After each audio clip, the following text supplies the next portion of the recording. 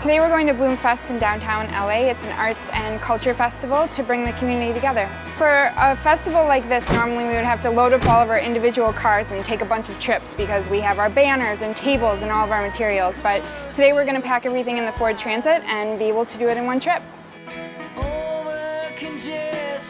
Bloomfest gives us the opportunity to reach a whole new audience. These are people who are interested in music, interested in arts, and they're really passionate about what they love.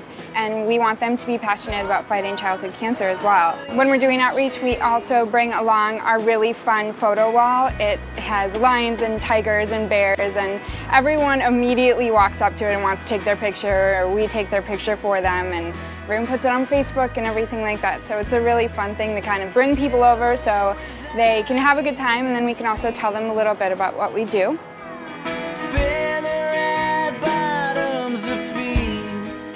This is Courage the Cosbot, and she represents Pablove. She is a robot with a heart. And if you turn around here, it says Courage. This obviously has really resonated with the pediatric cancer community because a lot of these kids have a lot of courage.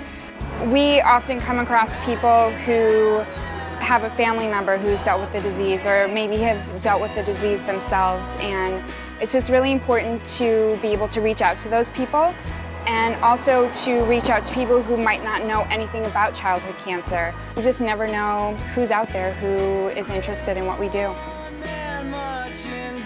If we're not in your city yet, we'll be there soon, so help us spread the word, help us get involved in your community, and sign up at pablove.org.